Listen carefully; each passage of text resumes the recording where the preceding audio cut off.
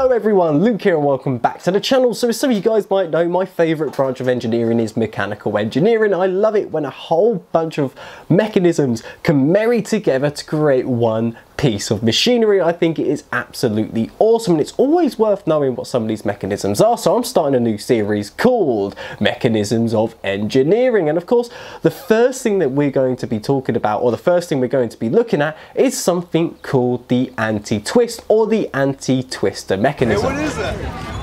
Microphone? So what actually is it? Well, it's a method of connecting a flexible link between two objects, one of which is rotated over the other in order to prevent it from being twisted. This has been referred to as the anti-twister mechanism, and the connection could be an electric cable or a flexible conduit.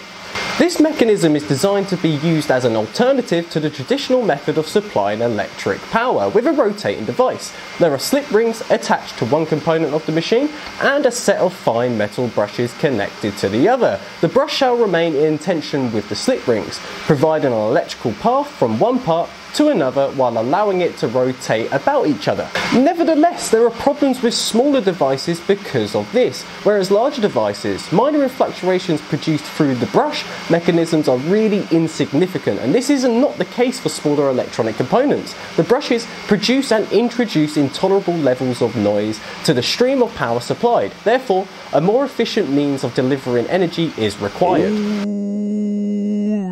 So, this device was actually designed and patented in 1971 by someone called Dale A. Adams. This was reported in the Amateur Science magazine in December 1975. I don't know, mate. So, is a device like this actually possible? Well, what makes this device possible is the weird connectivity of the space 3D rotations. This was discovered by Paul Adrian Maurice Dirac, and this was illustrated in his plate trick, also known as the Dirac string trick. There are several demonstrations of the idea that rotating something with strings attached to it by 360 degrees would not return to its original state, but the second rotation of 360 degrees, a total rotation of 720 degrees, will return to its original state. So let me show you a demonstration.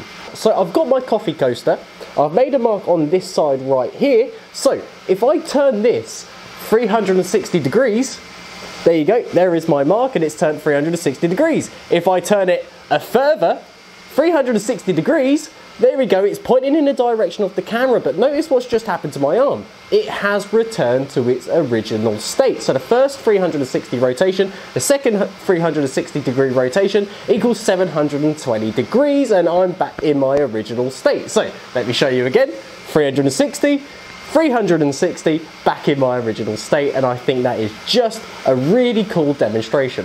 Okay, I'll talk to you later. See you later. Bye. So I thought that anti-twist mechanism was just awesome, and of course there's all sorts of different applications in industry that you can use this on. The first sort of things that pop into my mind is automotive, green energy, loads of different industries. I'll let you decide what it could be used for, because again, I think this mechanism is just super cool and it was a really nice way to start this series. But I suppose with that being said, that does bring me to the end of this video. I really hope you enjoyed it, and if you have any questions or suggestions, please don't hesitate to leave them in the comments and I will try my best to answer them all. Anyway guys, I hope you have the most fantastic day and I will see you later.